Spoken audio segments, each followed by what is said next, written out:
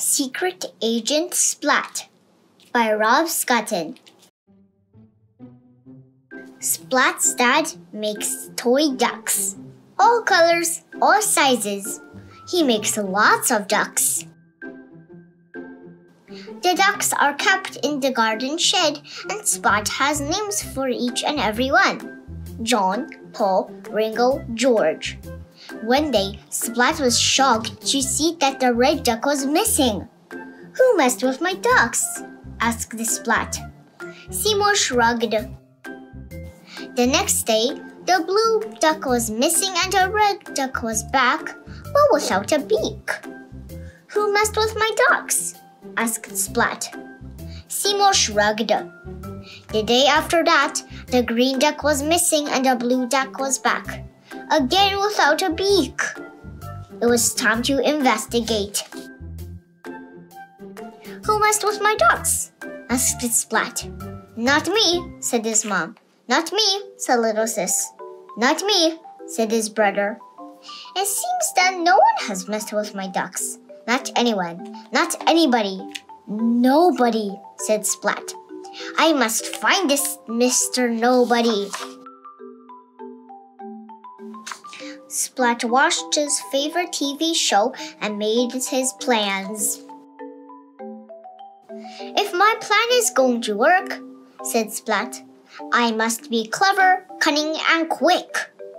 I will find Mr. Nobody and solve the mystery of the missing ducks. This is a job for Secret Agent Splat.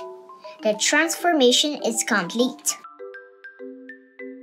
Seymour, code-named S, gave him a spy kit, a camera, some baking flour, a flashlight, a book of paw prints, and a top-secret gizmo. Secret Agent Splat put his plan into action. He set his traps and waited. It was quiet, too quiet. Suddenly, there was a flash of light. Secret Agent Splat raced to the scene. His trap had been sprung. The camera had taken a photo. Splat looked closely at the photo. "Aha! Ears!" exclaimed Splat. Very familiar ears." Splat looked at the flour he had sprinkled on the floor. "Aha! Paw prints!" exclaimed Splat. Very familiar paw prints." Splat followed the paw prints from his shed along a track to another shed. "Mr. Nobody's hideout," whispered Splat. Splat tiptoed up to the door and pulled out his top secret gizmo. He pressed the latch, flung the door open, and leaped inside. "Gotcha!" Splat cried. Bright yellow eyes stared from the shadows. "So, Secret Agent Splat, you found me," replied a mysterious voice. "Aha, mysterious voice," thought Splat. A very familiar mysterious voice. Splat shone his flashlight. He gasped. It was Spike. "Spike, so you're Mr. Nobody." Spike turned to run. Splat pressed a button and released his top secret gizmo. Boing! Went the gizmo and Spike fell to the floor. Splat sat on him. "Why, Spike?" Splat asked. "Why did you mess with my ducks?" At that moment, a mouse ran by carrying another duck. "That's strange," said Splat.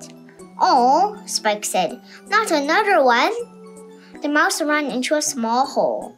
With a thunk, the duck's beak was knocked off as it struck the wall. Splat looked into the hole.